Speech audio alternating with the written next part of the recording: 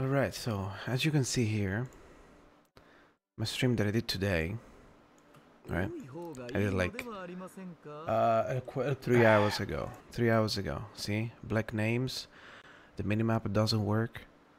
And I also previously had some blue screen that was extremely annoying. It was like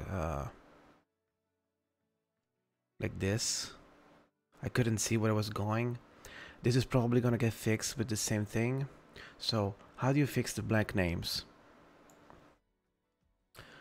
Windows plus R, you open this, you type intl.cpl, enter. It's gonna be like additional settings, let's say.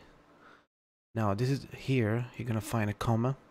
You want to replace the comma with a dot, with a period, alright?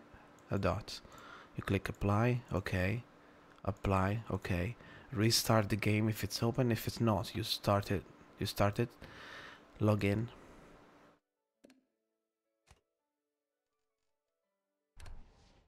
One second.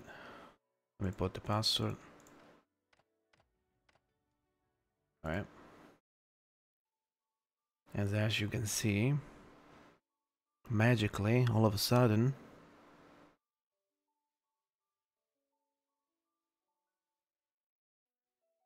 come on.